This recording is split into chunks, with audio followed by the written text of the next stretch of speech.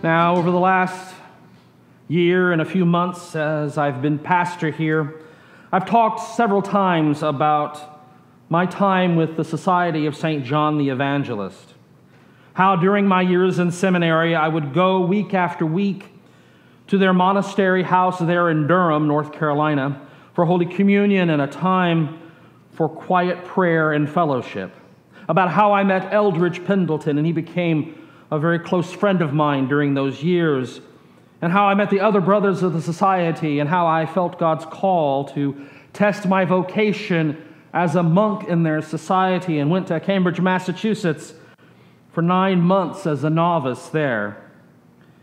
From the brothers, I learned a great deal about prayer. Oh, as a child, I'd learned a lot about prayer from my family, from my mother and from my dad. My parents taught me to kneel at the edge of my bed every night and to fold my hands and to pray for my brother, who was often hard to pray for mommy and daddy and my grandparents, to pray for my teachers, to pray for my school and my classmates, and to pray for our family and my church, and finally, last of all, to pray for myself. My mom and dad taught me prayer by precept and example. They taught me to pray. They led me in prayer. I learned how to pray from them. They taught me about how prayer is not just a time to ask God for things. Oh, it's certainly that. But it's a time to thank God for what we have already received and for what we are about to receive.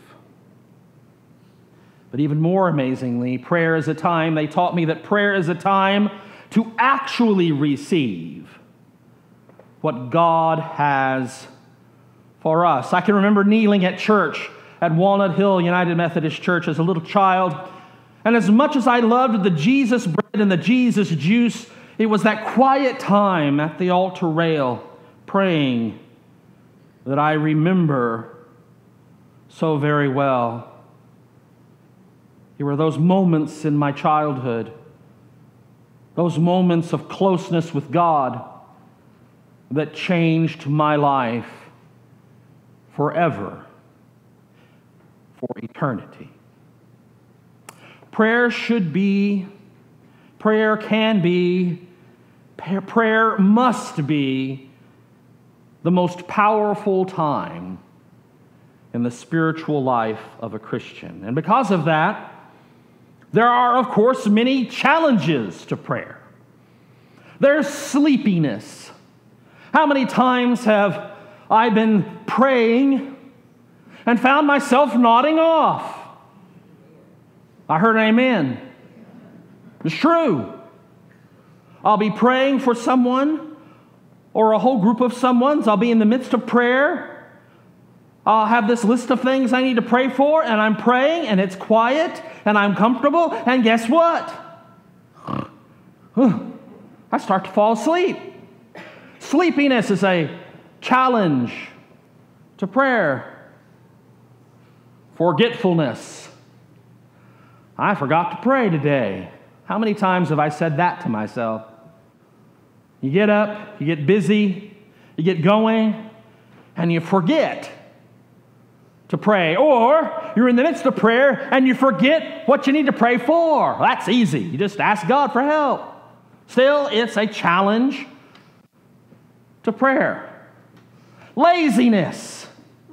Oh, there we go. Greg's going to start stomping on toes right now. Yes, my own included.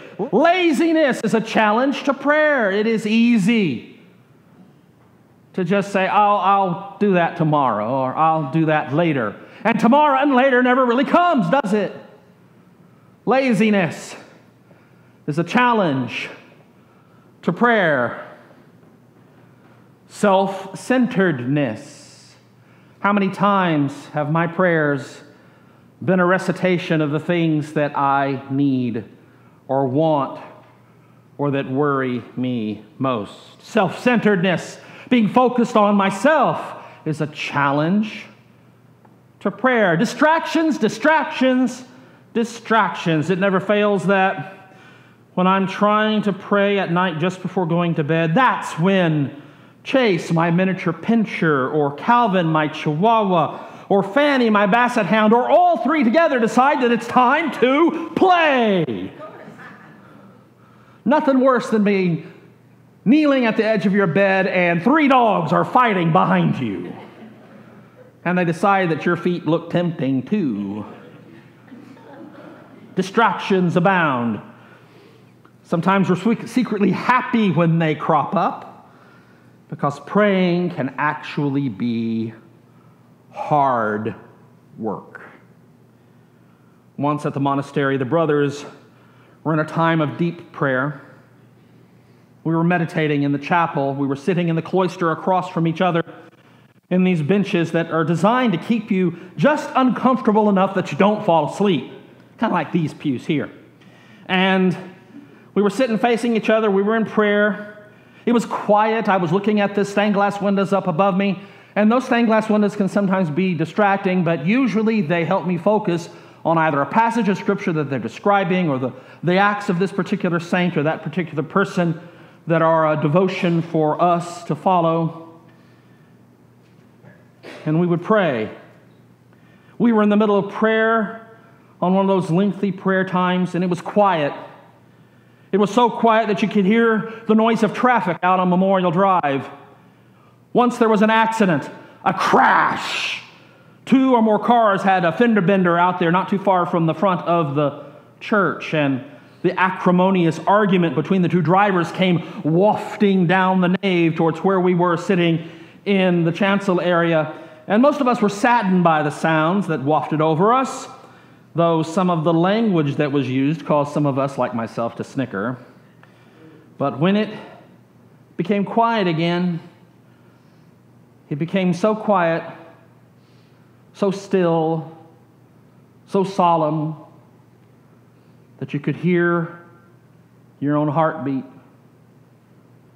And then you could hear the heart of your neighbor beating. It was an incredible, quiet time. Then, that night, when we were back in the chapel yet again after dinner, quietly praying, and we were in the contemplation portion of the final prayers before going to bed, and it was quiet, quiet, quiet. There wasn't a single sound in the sanctuary. Somebody squirched a little bit on the pew. You could hear it. It sounded like a whole herd of elephants had come through the room. It was quiet, quiet, quiet. And then suddenly in the distance, we started to hear this. Meow. Meow. Meow. Meow. And of course, there's a bunch of cats outside doing what cats will do. But to me, I was hearing not only meow, meow, but Greg, is God talking to me? In the voice of cats, there are always distractions, excuses, and alternatives to prayer. But we must find a way to get around those interruptions because prayer is essential. Prayer and persistence in prayer for our spiritual lives. Jesus said, "Will not God grant justice to his chosen ones who cry out to him day and night? Will he delay long in helping them?" That's a rhetorical question. The answer is, of course, no, he won't delay. I tell you, he will quickly grant justice to them. If an unjust judge will relent and grant justice to this persistent widow, this person who was one of the least powerful in her society, someone who was just barely above servants and slaves in status, someone who wouldn't have had any standing at all before the judge had her husband been alive or her father been alive or her son been alive or a nephew been alive, some other man If an unjust judge would grant her justice, how much more will God? We must be persistent in our prayers. Now, that doesn't mean wearing out God's ears. That means, it can very well mean wearing out our knees. Prayer is essential to everything the church does. We don't just pray before meals. We have prayer at the beginning of our worship services. Our songs and hymns are forms of prayer. Prayer and praise. Like the music of the 3rd century, the Gloria Patri and the doxology. That's the praise music of the early church, friends. We sing that as a form of prayer. We have our praise music in modern times. We have our hymns that we sing. They're all forms of prayer. Sweet hour of prayer, sweet hour of prayer. We pray during worship, prayers of the people and the pastoral prayer. We pray the Lord's Prayer, the pattern of prayer that Jesus gave to his disciples. I pray before I preach, and after I preach, in the name of the Father, the Son, and the Holy Spirit, amen. We pray a confession of sin prior to communion. We pray during communion itself. That's a long prayer that we pray, calling upon the Holy Spirit to consecrate the elements into the body and blood of Christ. We pray as we receive communion. We pray the benediction at the end of the service and the sending forth. We pray in weddings. We pray in funerals. We pray in Sunday school class. We pray before church meetings and after church meetings. Prayer is essential. And it is throughout the life of the church. Prayer is more than just begging God for goodies. It's being open to the real presence of Jesus through the power of the Holy Spirit. It is a means of grace. The means of grace that empowers all the means of grace, because through prayer we are connected anew and afresh to God. I can remember as a child praying before bed. And now my brother, I love my brother. Now I know y'all don't believe this, but I love my brother. And when we were sharing a room together, he always had the bunk above mine. And I was on the bottom bunk. Because one day, when I was sleeping on the top bunk, I decided in my dreams to take a dive off of the top bunk. So they put me down below. Which meant that when I would be praying just before bed, my brother would be hanging over the top of the bunk bed and bothering my hair as I tried to pray.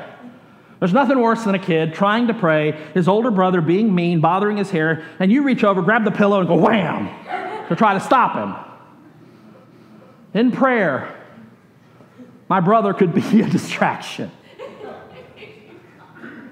One time I prayed, I don't remember this, but Mom does. One time I prayed, "Oh God, make Chuck stop bothering me." And it was then that the rail on the top of the bunk bed gave way and Chuck went falling onto the floor himself. And I said, amen. Prayer is essential for our life as Christians, as believers, as children of God, as followers of Jesus Christ. Prayer is essential in every aspect of our living. I believe in prayer, not just because my brother went tumbling down. I believe in prayer because prayer has changed my life. C.S. Lewis, his wife was dying of cancer. And he prayed for her and prayed for her and prayed for her. And when her cancer went into remission, the dean there at Cambridge University said to him, "She has gotten better. God has listened to all of your prayers and she has gotten better." And C.S. Lewis said, "I don't pray to change God's mind. I pray to change my own." Prayer has changed me. Prayer has changed me for the better, from a little child to an adult. Prayer has changed me. Prayer will change us all. I want to dedicate you. I want to challenge you. I want to encourage you to pray. If you find that the only time you pray are those rote automatic prayers or at church, I want to encourage you to set aside one time a day.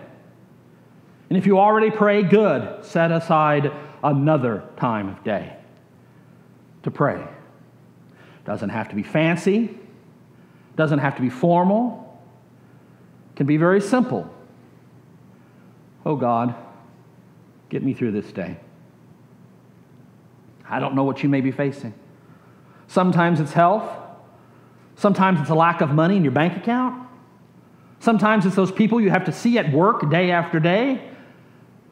When I go to a district meeting, I say, God, get me through this meeting without saying something I'll regret. That can be your prayer too. I want to encourage you to set aside a time to pray. It can be simple. It can be direct. But spend as much time in prayer listening for God as you do speaking. In other words, ask for what you need and then listen for what God will say to you, either in the things around you or on the radio or TV or the voice of someone near to you. Listen to what God may be saying to you. I want to challenge you to pray. Add an extra prayer time. I don't care if you pray morning, noon, and night, and every half hour in between. Find an extra time to say an extra prayer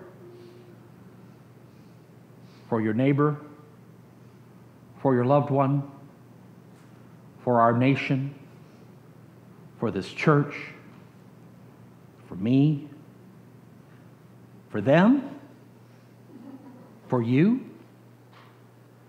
Find a time to pray. Add just an extra few minutes to pray, because prayer is essential. Persistent prayer is necessary. And God is listening. Will you listen to God? In the name of the Father, and of the Son, and of the Holy Spirit. And may God's people say, Amen. In your prayer.